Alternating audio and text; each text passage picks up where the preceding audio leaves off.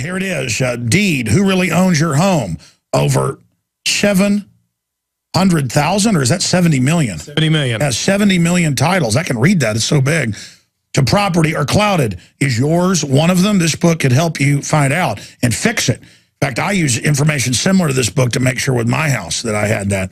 And it goes on to break it all down. Clouded titles, a new updated edition with case studies and sites.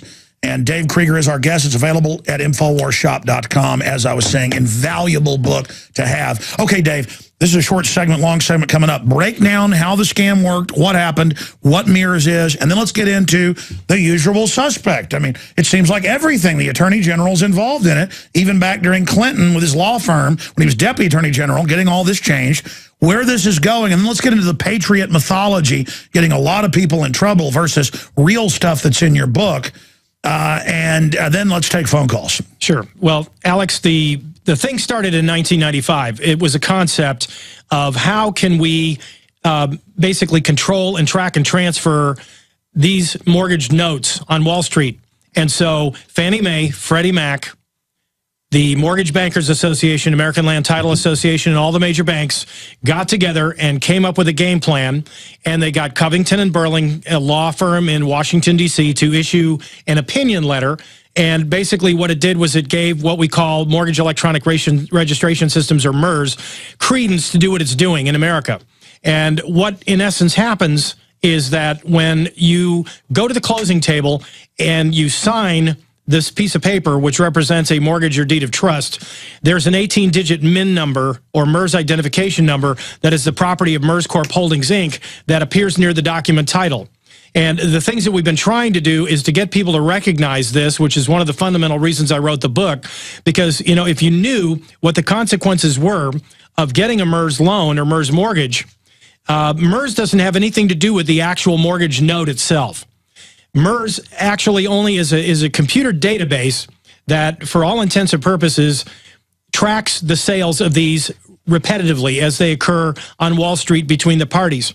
The unfortunate thing about MERS, which it admits, by the way, is that it is not a substitute for the land records. All it is an electronic database that is used by its membership subscribers, which is kind of like the credit bureaus. If you ever wonder who inputs the data on the credit reports, well, this is all these member subscribers of the credit bureaus that have access to this information.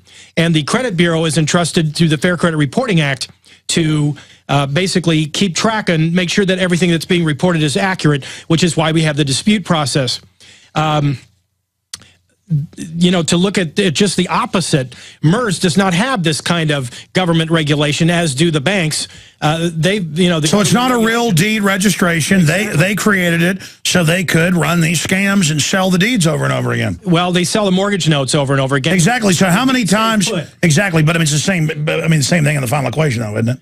Well, actually, no. Your mortgage note, it was really sad to hear that. I mean, I know they're two different things, but they come back to court and try to take your house with it. Exactly. Well, they try to come with part of the equation, not all of it. And this is one of the things that the attorneys who are studying this stuff and they're sharing this information with me are telling me, is that they're trying to get the entire equation put together and do it in such a way that the judge will believe it. Because right now... So they're engaged in perjury and fraud, and constructive fraud. But the issue here is that for years now, they're getting their clocks cleaned in courts all over the place. And that's what you break down in your book. A lot of them have been. We've had a few significant cases where the homeowners have won.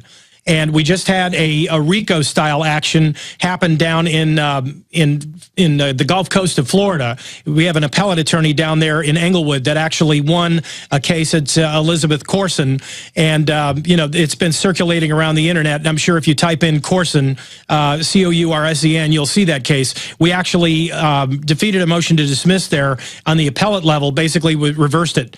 So, you know, we're having a few victories, and then, of course, we have some of the sad consequences of what happens to people when they go in and they try and fight this thing on their own, and they file documents in the land records that are not appropriate. And as I was sharing with you before we went on the air, Alex, this woman in California filed a document in the land records in an attempt to stop a foreclosure of her parents' home. And now she was convicted of 2 felony counts and sentenced to a year in jail. Yeah, stay there. We're going to come back and break that down, because there are people out there on the internet that will tell you to do stuff like this. This is the power of common law. You're filing and swearing to something, And let me tell you, it's fraud if it's not true. Now, the banks are doing it, but just because they're engaged in fraud doesn't mean we now run to beat them and engage in fraud.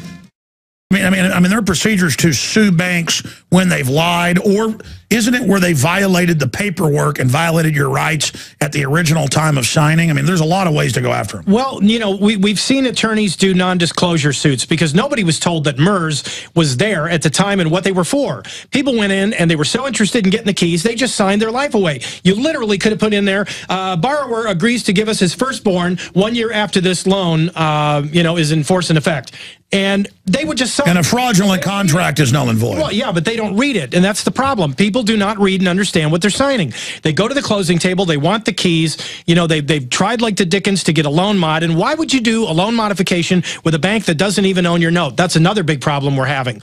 But okay, well, just give us a smattering, because I've had a bunch of these lawyers on before, a smattering of things that are winning in court, things that are, things, I mean, obviously it's all in the book, but things to look for. Well, if you see documents filed in the land records, and we see most of the problems having to do with assignments, this is a big problem, because when they finally do come out of the closet, these people on Wall Street that are playing in the derivatives markets, and they record a document in the land records, generally we're seeing that it's 5 or 6 years past the actual date the note should have been conveyed into the pool.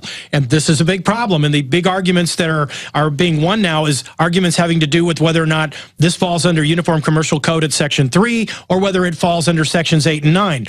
Because Sections 8 and 9, basically, for those unlearned, have to do with non-negotiable instruments.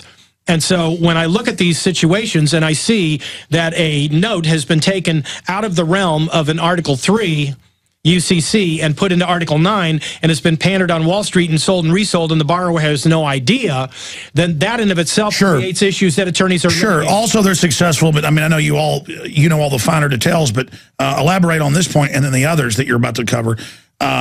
What about where they have lawyers for the banks come in and lie and say that they have all the proof and chain of custody and ownership and all of this, and they're not? I mean, can't you also get them on that? There have been movements in the states now, specifically New York and Nevada. Nevada came out with AB Assembly Bill 284, which basically says that if you file phony documents in a court case in that state, and it can be shown that these documents are not legitimate, that the attorney could be disbarred and be facing jail time. It's a felony. But wasn't that already on the books? It was just... It's like saying pass laws. Last year. But it's like saying pass a law in Texas, the TSA can't grab your genitals. There's already laws that you can't do that.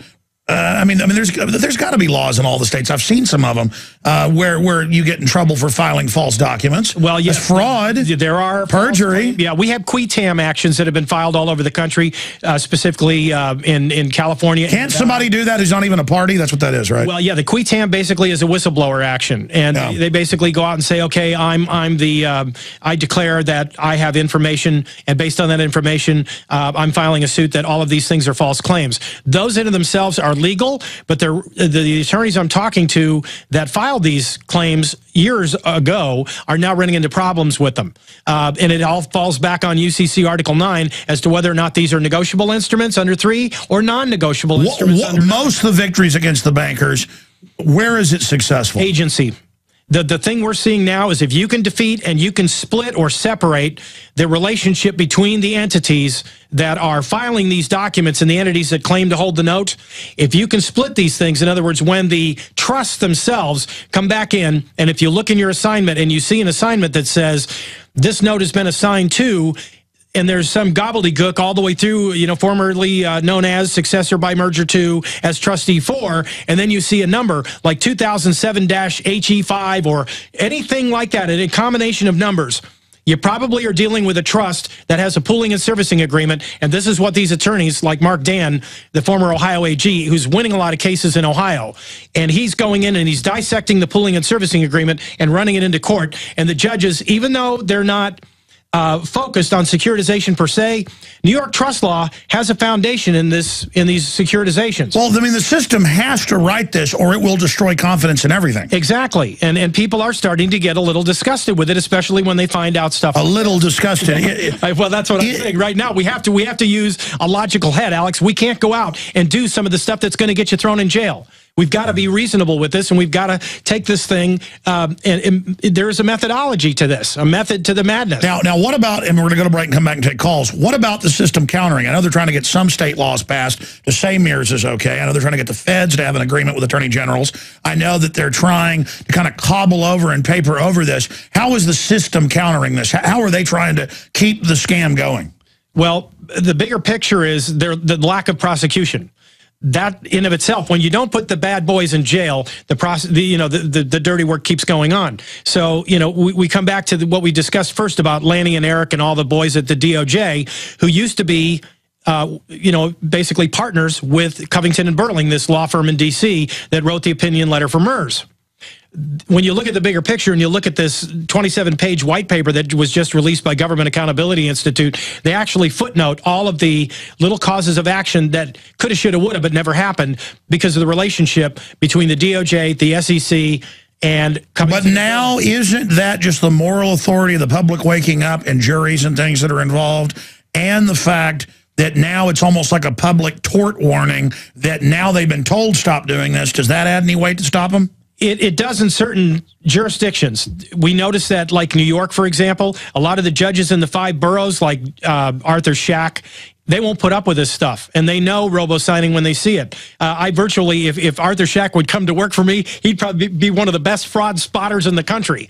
Again, we go to robo-signing. That's been ruled. It's still going on. It's been ruled a fraud. It's still going and Obama's using a robot to sign now. He has as a matter of fact, a robo-signer on his deed. His mortgage in Illinois. But he's signing bills with a robot now, too.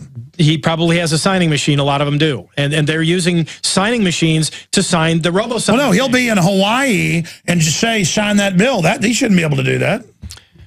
Well, if it's not in front of a notary, go figure, because notaries require the president. Yeah, it's all, look, I know what's going on here. Sure, the globalists are clouding all this so they can bring in a new system later they control and just go cashless and get rid of the old county deed systems. I'm telling you, they screw things up, tie all their fraud to everything, make it too big to fail, hold us hostage, and then roll out more tyranny as the solution. They would like to put us on a national registry, but I think the states aren't buying it. That's the one thing, remember. Thank God for the founders. It's the separation of powers. Exactly. And this is a problem when you're dealing with issues where the county land records have been there since time began in this country, and now you have an electronic data. It's one of the few things that works great in government because it's ancient. Exactly. It's been figured out. Exactly. And so when you have a system that comes in and runs totally juxtaposed to what we know to be true and factual. Yeah, we'll take our 1,000-year-old system. We don't want your little fancy dandy foreign banker flim-flam, Bernie Madoff, Ken Lace, El Scamo system.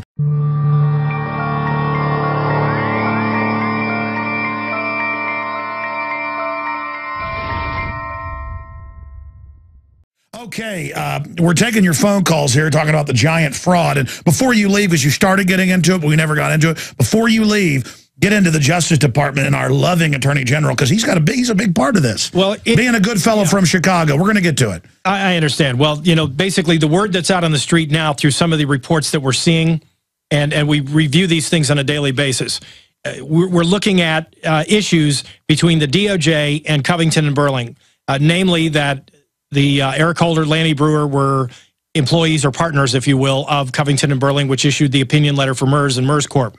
So when you have the DOJ tied to the entity that the banks basically use to transfer all their notes on Wall Street and play in the derivatives markets, you have some real issues. Well, no, that's the word. I mean, you get the select groups, the law firms, the accounting firms, Arthur Anderson, and then you can do whatever you want. People ask, well, how can Mitt Romney not pay hardly any taxes? Well, he's part of the special club, and that's how the payoffs work. Let's go to some phone calls. Jim in West Virginia, you're on the air with our guest. Welcome, sir. Go ahead. Thank you. Well, two things utterly amaze me at their insanity. You can make every payment, but you never get the wet copy after you make all the payments of the note, so it still isn't yours. And the banks collect and or foreclose based on a worthless copy of the original valuable note. Now, judges know the difference between a note and its copy. The copy is a forgery, for crying out loud, just like there's a difference between a Federal Reserve note and a Xerox copy of the currency. Can you comment on this criminal insanity on the part of the judges? And I'll just listen. Well, the biggest part of the problem that we're seeing now is, when people bring stuff into court, they're the judges basically buy what evidence has been presented that hasn't been objected to. The bigger problem we're running into is a lot of people that go in there that get out-procedured by the banks, and I think this is where the largest part of what we're seeing is the problem. Not that, pro se litigation hasn't won. We had a case, Reed versus Fannie Mae in California, that just came out where she got a summary judgment. But to be clear, if no one objects, they could go in there basically with the back of a Cracker Jack box and say, here's my proof. Yep, bring anything they want, and the court will accept it as long as you don't object to it. This is the general game plan, and a lot of people do not understand when they go into court that you can literally get out-procedured because these people have a specific game plan. We have networks across the country of foreclosure mills that all band together and share information in a big way, and I talk about that in the book. And so when you see all of this information, it's called organized crime. Well, you call it what you want, but the fact of the matter is it's network sharing, and this is what we're trying to do on our end. Is we're coming back, and we have a network of about 40 attorneys that have all banded together and share information, and this network is growing. And there are significant players in this thing that are actually winning cases. No, like you said, former attorney generals of states and people like that. Thank you so much, caller. We're going to go to break and come back with more as we got to go to break. There's not time to get to a caller right now. But Truth Warrior, Mike, Nathan, and others, we're going to be talking to you. Toll-free number to join us, 800-259-9231. I'm Alex Jones, and you're listening to the GCN Radio Network, GCNlive.com.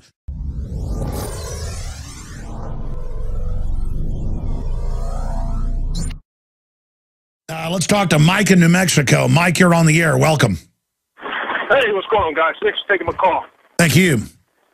Hey, I got a question for you. I don't know about these reverse mortgages. I'm hearing them air a lot on commercials, and it looks like they're attacking a lot of senior citizens. So if you guys can elaborate on that, something to look out for your mom or whatever. Yeah, that's a great question. They're telling old folks, live in your house till you die, but get some money to live now on the house.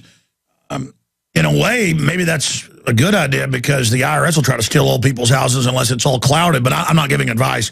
I mean, I'm sure that's probably pretty predatory. What's going on? Well, reverse mortgages, and we had a question on that on another program that I was on, and the woman basically was concerned about the fact, as you stated, Alex, that she was wondering whether or not this was a smart move for somebody that's getting up in years. And normally, when I think of people going into retirement, I'm thinking of people that are trying to literally pay off their mortgage and find a passive income stream. But because of the fact that America's financial education, well, you obviously didn't learn it in high school. You actually have to, instead of the school of of high school, you learn it in Fort Knox or Hard Knocks, so to speak. You basically learn because you've sacrificed your almighty dollars and have gotten nothing in return. The bigger problem we're having is that the lack of education, lack of financial education in this country has basically allowed the lending community to prey on the interest of these people, and so they get these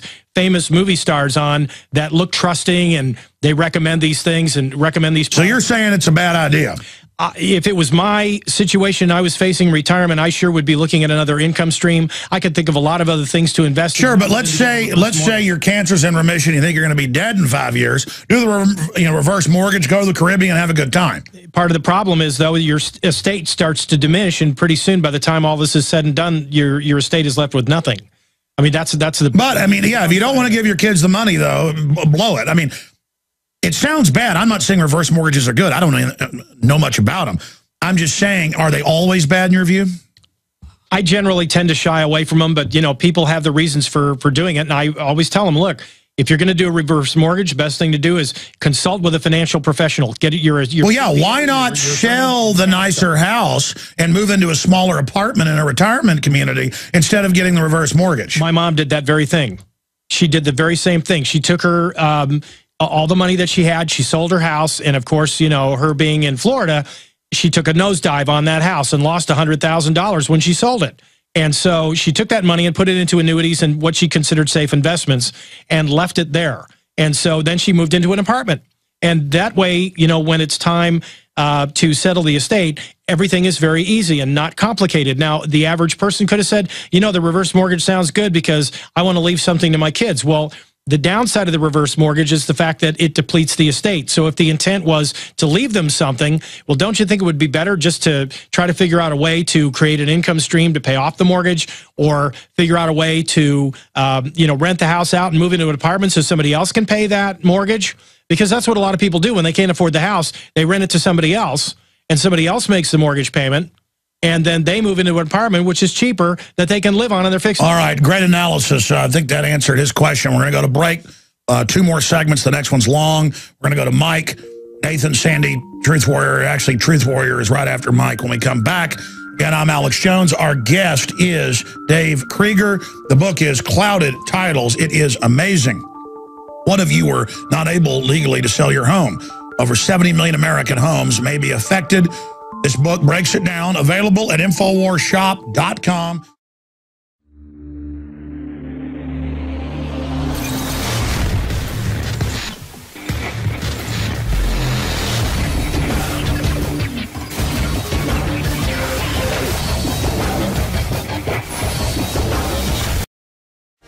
If you just tuned in, there is a mega fraud. I've talked about it a decade ago. People thought it was a conspiracy theory, how they didn't have the real notes. They were engaged in fraud. They were selling into derivatives, these mortgages over and over again. The chain of custody wasn't filed. The deeds weren't filed properly. None of it was being carried out correctly. Well, now, the last 3 or 4 years, that's been big news. It's continuing. And they're not just taking people who get behind on their mortgage. You pay 24 years, you get behind 1 month, they take it to last year. They're taking houses that are paid for. And we've gone over a lot of examples of that. Or people think their house is paid off, but somebody bought it down the line and just comes and says it's mine. And the courts take it unless you know what you're doing. That's where the book Clouded Titles that we do sell at InfoWarsShop.com, massively discounted. It's normally $49.95. It's $39.95, and you get a free Citizen Rule book and bumper stickers with it. But the point is, it's well worth it, and because it breaks down what real lawyers and others are doing to win. And it's the latest. This just came out, this latest edition. Okay, I want to go back to the phone calls here. Let's go to Mike and then Truth Warrior and others. Mike in Wyoming, you're on the air with Dave Krieger. Go ahead. Yeah, hi. Dave, there's another 500-pound gorilla out there that's clouding title. That's the IRS. I was in a urinating contest with him for many years, and I finally had to go through bankruptcy to get him off my back, but I'm still saddled with a big lien on my house that my bankruptcy attorney says I'm stuck with it. There's nothing they can do about it. But what the IRS does is they don't go through the normal procedure that anyone else would have to go through to file a lien with the county recorder. The recorder just says, well, we just file anything as long as the appropriate fee is paid. There's no certification, to be specific. Is that even a mechanic's lien? No, they have to certify that that the information in there is accurate, and they don't do that. It's robo-signed by someone who doesn't even exist. Yeah, no, I'm familiar with that. And by the way, this is the big scandal. You saw, Dave, this big breaking news, just to add a caveat, and I'm going to get the article out soon. For 3 years, I've been talking to a senior IRS person, and then for over a year another. But the last few months are like, listen, there's going to be a big thing. We're told to give people fake, well, I mean, they're not fake, but they really are fake, under wrong names, these tax IDs. Then they can then attach those to Social Security numbers that aren't even the same. And government, Texas Comptroller, others have released millions of them. Foreign governments are involved, you name it. It's shutting down the IRS, but it's worse. When the illegals do stuff in your name or whatever, the IRS, and there's this identity fraud involved, will come and still take your account or put liens on you, and they're told it doesn't matter, just use it to take their money. And the IRS is finally in a mutiny. The biggest center in the country is here in Austin. They are finally just going, we can't do this. And they're taking retirees' homes, you name it. I mean, it is. So this breaking news you see is really a whitewash, is what I'm saying. But what do you say to that, Mike? Well, my question is, isn't there a way? Can I do a quiet title action? I couldn't get any attorney to touch it locally here. Yeah, how do you challenge the fact that it's a robo-signed fraud? Well, again, you're dealing, UCC largely in part deals, from my understanding, in Article 9, which is basically possession is 9/10 of the law, and if they can go in and seize whatever's in your bank account, and I know that, judging from what I've talked to attorneys about, Mike, on these issues, that they're telling me that certain bankruptcy debts are dischargeable. Or IRS liens, rather, are dischargeable in bankruptcy if they're older than 3 years. My CPA even confirmed that. But, the fact of the matter is that, once liens are there, there are certain procedures that you need to find a real estate attorney that understands this stuff, that can go in. Yeah, there are people that aren't cowards that are willing to go up against the IRS. There are attorneys that will go and challenge the existing liens on there, especially if a lien has been discharged in bankruptcy and it still is showing on your chain. So what saved you? Your homesteads saved you from their clutches? Well, it's the bankruptcy itself stops any collection activity, but that doesn't make the lien just go By the way, away. Mike is a doctor, and he hadn't called in a few years. But you've been listening over a decade, haven't you, Mike? Oh yeah, since the early days. I recognize your voice. How you doing? Oh, not too bad. Unfortunately, the old saying that a fish rots from the head down. Our administration here at my little hospital seems to have the same infection that the feds have. That they can just do pretty much whatever they want, and this mentality seems to be permeating our entire society. Yeah, the more Americans go along to orders, the tyrants will gravitate to the positions. Thomas Jefferson said the level of tyranny you will live under is the exact point you will put up with. And that's the bad prognosis, Doc, as you know. But I tell you, you've been listening, it's got to be 12, 13 years. Has it not all come true like we said? I mean, we're just following the signpost right into hell here. I mean, we're getting pretty close to the mouth of the furnace now.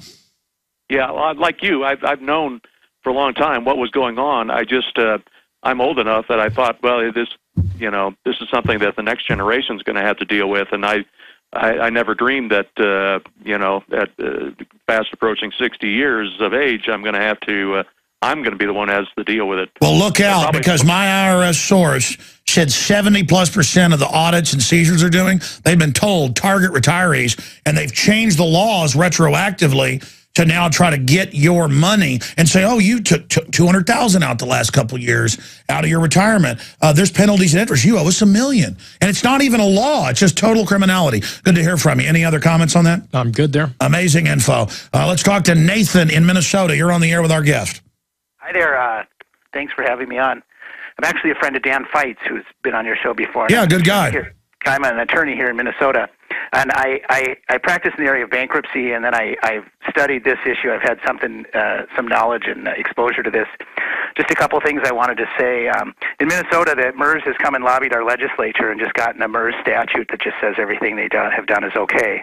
And they also got a favorable decision on a certified question from the federal court to the Minnesota Supreme Court in the case of Jackson v. MERS that basically says, yeah, everything they do is fine. You can sever the note from the lien. That said, I think people should be really careful about, what attorneys they hire. We just had one here that got sanctioned for a lot of money and who was representing to people that he was going to be able to take care of these things. So be real careful and check into who you hire. And then the other thing I wanted to say that has to go with the IRS, you see the IRS picking on little people all the time. When these things were securitized and they put them in like these REMIC trusts, I've learned this, I've gone to continuing legal educations on this from real legitimate attorneys that have been involved in this, a lot of people from the South. They put them in these REMIC trusts. It's my understanding from these attorneys that the nature of these trusts is such that you're not supposed to transfer these assets around once you've got them in these trusts. So essentially, it appears to be that there's massive tax fraud that has been perpetrated by these banks and maybe Goldman Sachs or whoever's been churning these things out. I actually got to talk to a retired partner in Goldman Sachs at a bar, kind of a friend of an uncle, who basically he designed these things, and he basically acknowledged to me off the record it's just a big fraud that they would have them certified AAA and spin them off. And so I think that there's massive. You see our little our doctors, that's an upper middle class person, but I see people, truck drivers and stuff, picked on by the IRS. Oh no! They admit they go after little people for no reason because they can't defend themselves. I mean, it not only is the IRS robbing people, folks. You're robbing innocent people and destroying families. Your mojo, whatever you want to call it, your karma, your reap what you sow. I wouldn't want to be you. And I'm not talking about people doing something to you. I'm talking about God. I mean, I've learned one thing, folks. You do wrong, it comes back on you many-fold. I notice, Dave, that you're sitting there pretty excited to say something you know about these cases. Thank you for the call, sir. Well, I have one question. Stay there, stay there. Yeah, I have one question I want to ask Nathan, if you're still in the... He already dropped, sorry. Yeah. I'm trying to find out how much luck these bankruptcy attorneys are having doing adversarial proceedings inside of Chapter 13, because a lot of people, they try to do a Chapter 7 bankruptcy, and you basically are just discharging and dumping all the debt. But you were nodding your head when you talked about a lawyer getting sanctioned in Minnesota. That was a massive case, and he's still getting sanctioned. He basically was doing a lot of blanket filing of the same type of lawsuits trying to stop these foreclosures, and the courts basically just hammered him. Unfortunately, the problem in Minnesota, and this is, you know, there are several states that are really seriously in trouble. Michigan is one, Minnesota's one. They've given MERS a lot of latitude. Arizona, with the Cervantes case and the multi-district litigation, has given MERS a huge... So the courts are backing the fraud. A lot of what we're seeing is that the courts are siding with MERS in that...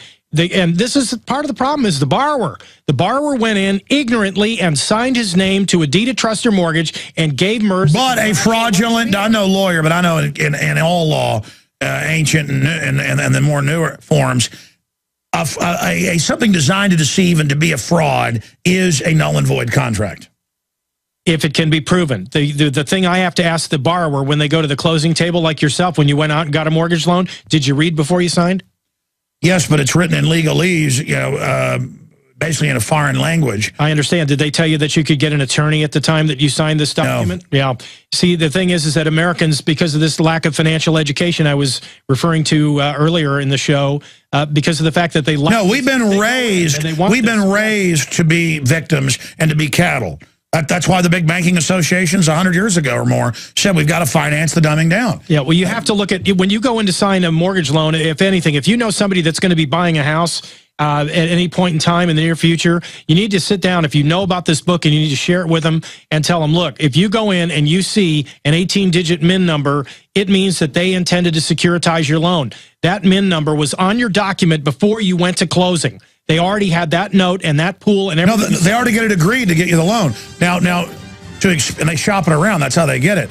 But to expand on that, you're saying more and more, you can go to title companies and others themselves. You can do an original old-fashioned system. You've just got to ask for it, right? There are good banks out there that will hold the paper, and that's the way it used to be. So, and the book breaks it all down. Clouded Titles, available right now at InfoWarsShop.com or link through at InfoWars.com. Get it.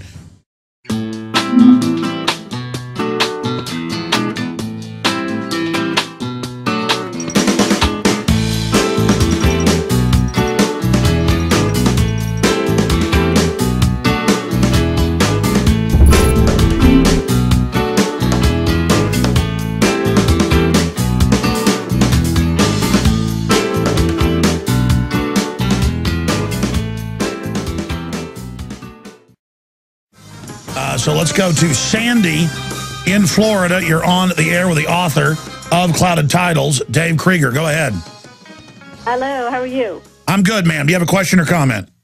Kind of a question and a comment. Well, actually, I was helping a friend of mine who's been facing foreclosure. She's been fighting successfully through an attorney, but then they dropped her because the banks wanted to do a modification, and she didn't. So we went pro se, because we couldn't find any attorneys to help us. One actually said, you know what happens when people come against the system? They get killed. So we went and we showed the judge that the assignment of mortgage was done 2 months after they had already first filed for foreclosure. So when she talked to the attorney said, oh, that we took care of that before. And she said, no, there's nothing in here about that. And then she said, you have the original? He said, no. Finally, she looked at him and she goes, you got a serious problem here. And she says, but I'm not dismissing the case. And she looked at my friend. She goes, because I'm not going to give you a place for free. So they stopped it. They didn't give them the summary judgment. So listening to you, I've written down some notes. She did get an attorney, because when my friend said to the judge, we feel there's fraud involved in the actual... Sure, we're not going to be able to break down the whole case here today, ma'am, or give you, things that are going to win. You need to get the book or do further research. But do you have a question for our guest? Well, yeah, the question is that they want to do mediation. Should we bring up, they're supposed to have a title expert. So if he's there, should we bring up the whole thing about what you were mentioning about the... Well, ma'am, we can't sit here and give you advice over the air and know the particulars, but I appreciate your call, but I'm sure you hear this all day, Dave. I do a lot. And, you know, basically the way things are, if I was in that position, Alex, I would be, you know, looking at the attorney and I'd be saying, okay, you know, what's wrong with the logistics here and why aren't we arguing these things? I mean, he needs to speak up. You know, my biggest concern, because she was sitting there talking about a loan mod, if you've got a document that or an assignment that is questionable, and you know it's questionable, then, you know, the question then becomes, or the issue becomes, why am I negotiating and doing a loan mod with a lender that may not own my note? Yeah, but that shows you've already gotten pretty far that now they're trying to... Well, see, the problem with loan mods is it drives the borrower, because it takes a long time to get a loan mod done, and the whole time that this is happening, the borrower is either making trial payments or not making payments at all. And they're getting deeper in debt, and there's more servicing fees being added on by the servicer, and so as an end result, it costs more to dig out of the snowdrift, you know, once everything is all piled up around you. So, you know, this is why we go back to the core and look at chain of title versus chain of custody of the note. Exactly. They're trying to change the subject. Let's go to Bob in Florida. Bob, you're on the air. Hi, how you doing? Good. Listen, it's funny that you guys are bringing this up today. I had a piece of property that was sold yesterday, and I got a phone call from the title company, and here the notary at the county level never had a witness when she notarized it. Now she's a county employee, never had it witnessed, and here the title company will now or will not allow the sale to go through, and I was told I have to go get an attorney. Well, that's one of the good things now. They're starting to make them not do all the robo behavior. Go ahead. No, that's a valid argument and a valid reason to go get counsel, because of the fact that, you know, somebody might be subtly sending you a message that you might have an out here. You might be able to vacate the entire judgment and sale because of the fact of the way the case was done. And that's, you know, when you're seeing any little thing that's wrong, including not having a notary witness or any number of little factors that creep into this situation. Yeah, what's happening is you've got moral people who thought that the IRS and other places were legitimate. Now they're finding out it's all a fraud. Got people at the county level, they're not allowed to come out and speak out against it because of the tyranny, but they will sit there and give you tips. They will, you know, explain things to you. Well, they can't give legal advice either, Alex, but they can drop subtle hints, and that's apparently what this gentleman has happened to him. And so if somebody says, I really think you need to get an attorney because I see a problem here, you know, they're basically speaking off the cuff to you, but what they're doing is they're dropping a subtle hint that you may have a case. And, you know, you always have to entertain that. You can't, you know, for you to sit there and do nothing diminishes your chances exponentially. And the more of us fight them just by sheer numbers, it's going to drive this out in the open. Great call, sir. Does that answer your question?